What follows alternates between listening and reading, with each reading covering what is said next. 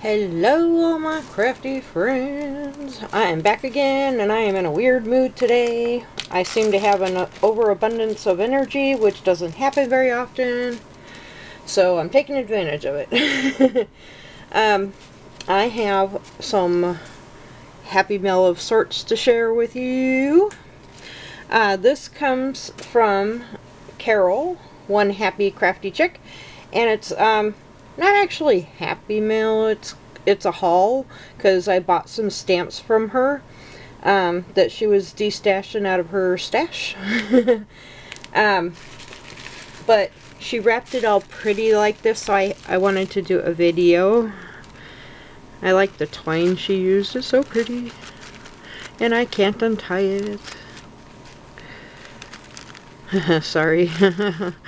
Yeah, well, let's just slip that off. Look at cute. Little arrow.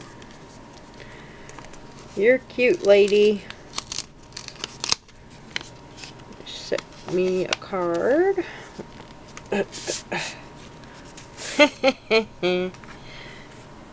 Look how cute that is.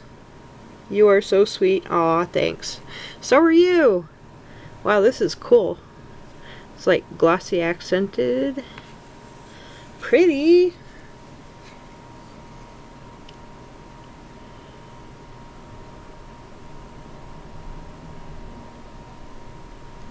Yeah, I don't want to show you the message, but see the little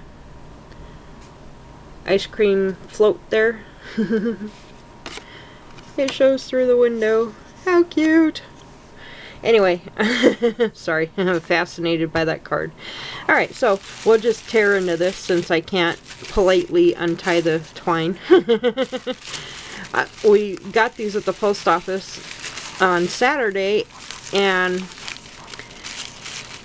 I was going to open it and show it to my husband, you know, look what I bought kind of thing, and it was wrapped so nice that I didn't want to open it until I did a video, so he still hasn't seen these stamps, and today's Monday.